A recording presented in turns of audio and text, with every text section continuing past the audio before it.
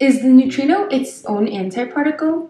This question stands on the forefront of physics and the Standard Model. All fermions, a type of particle, have their own antiparticle.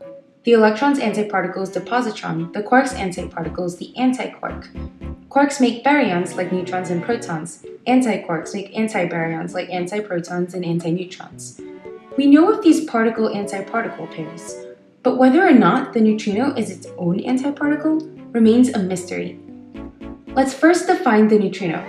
It is an uncharged particle, hence the name neutrino, meaning little neutral one.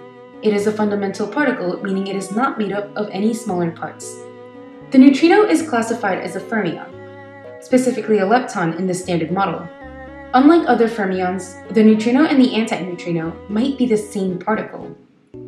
Its story starts in 1931, when Wolfgang Pauli proposed its existence.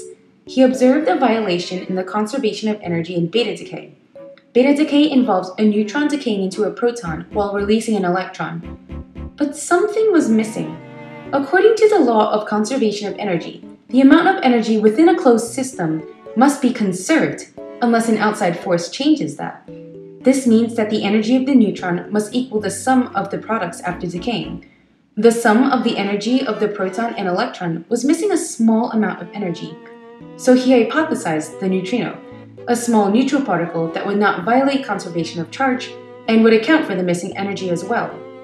In 1959, Clyde Cohen and Fred Raines discovered the particle, and now physicists are on the hunt to detect neutrinos to learn more about them. They spent years trying to capture them and detect them, but despite how numerous they are so small and so fast that they can zip through light years of light without being detected. After years of improving our detectors, today we know that neutrinos can change flavors. There's the electron neutrino, muon neutrino, and tau neutrino. In other words, different versions of themselves. They also have very, very, very small mass. Lastly, we know that they have half-integral spin, so they are classified as fermions in the Standard Model. In 1932, Dirac said that fermion particles have antiparticle pairs. But in 1937, Ettore Majorana suggested that the neutrino were its own antiparticle. Such fermions are called Majorana.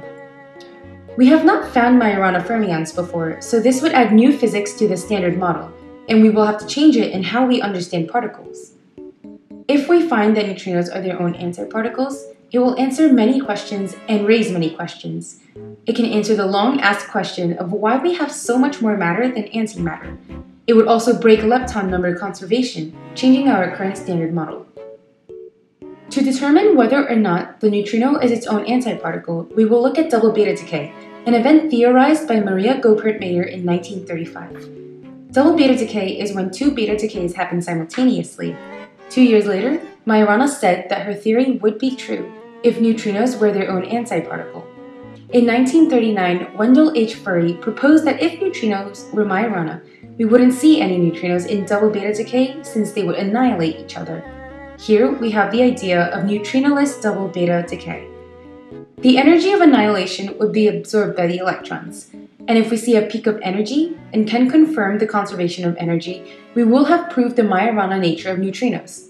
Let's review that again. 1. Double beta decay happens. 2. The neutrinos annihilate into energy. 3. The electrons absorb that energy, so now they have more energy. 4. Outside of the broad energy spectrum, we see a peak in the high energy range. 5. The peak of high energy particles is the electrons, and because of the conservation of energy, we can conclude that the extra energy came from the neutrinos' annihilation. 6. We proved the Majorana nature of neutrinos. Simple, right? Unfortunately not. Weak interactions are rare. Second-order weak interactions like neutrinoless double beta decay are even rarer. Background noise from nearby radioactive substances may also camouflage that peak. We must refine our experiments so that we can observe these processes and identify them without doubt.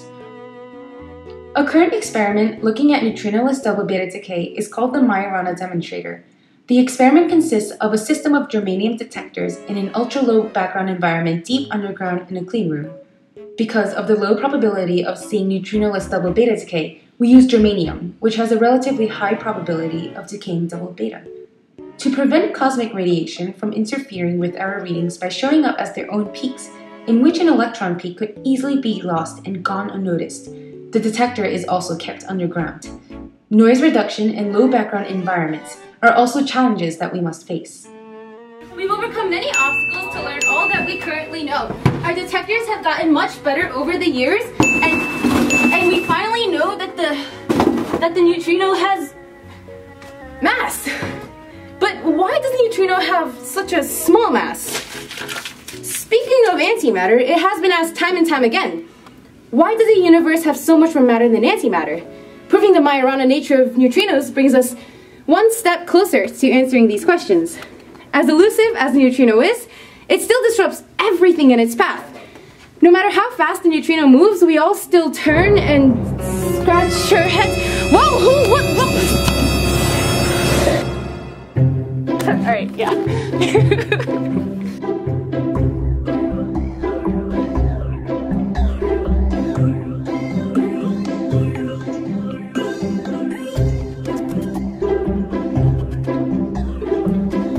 And then you come in. No matter how fast a neutrino moves, we all still turn, whoa, and then I like pretend to fall. Whoa. Small mass. You just stress. I hate acting. Are you sure you're like... It's okay.